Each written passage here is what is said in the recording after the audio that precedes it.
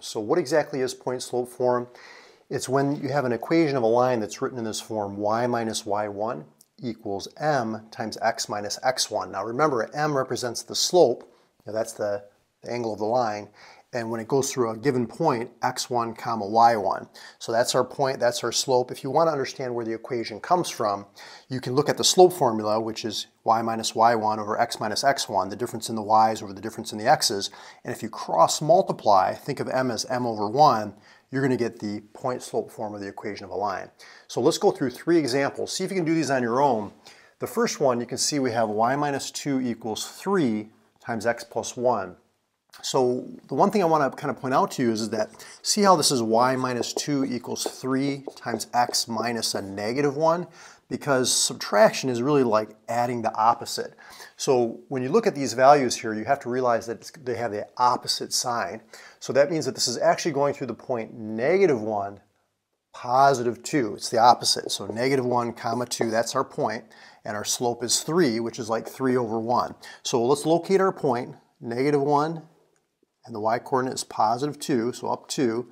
And then from this point now, what we're going to do is we're going to go rise 3 and run 1. So the numerator is the rise, the vertical direction. We're going to go up 1, 2, 3. The run is the horizontal direction. It's positive 1, so I'm going right 1. And we've got another point on our line. We can also reverse that. We can think of that as negative 3 over negative 1, because the 2 negatives cancel. And from this point, we could go down 1, 2, 3, and then left 1. You can see we're still getting the same line. And you've got it. So let's do another example, see if you can follow me here. So number 2, we've got y plus 4 equals negative times x minus 1. So when you see this negative here, you can think of it as negative 1, okay, because negative 1 times anything is going to be just like multiplying by a negative. And you can write any number as a fraction by putting it over 1. So when we do our slope, it's the rise over the run. The numerator is the rise, the vertical change, and the denominator is the run. That's the horizontal change. But you can see it's going through the point positive 1, remember the x-coordinate is grouped with the x, the y-coordinate is grouped with the y, but it's the opposite sign. So it's positive 1, negative 4. So right 1, down 4, that's your point that the line goes through, and it has a slope of negative 1. So we're going to go down 1, right 1.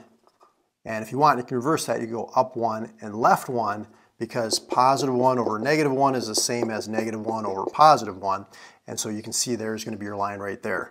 Okay, last example, see if you can do this one on your own. What point does this line go through? Negative 2, negative 3. Remember, it's the opposite. Left 2, down 3, right about there. It has a slope of 1/2, so we're going to go rise 1, run 2. And you can repeat that, rise 1, run 2, etc. And that's your line.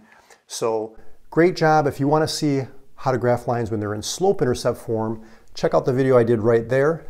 Otherwise, I look forward to seeing you in the future videos. I'll talk to you soon.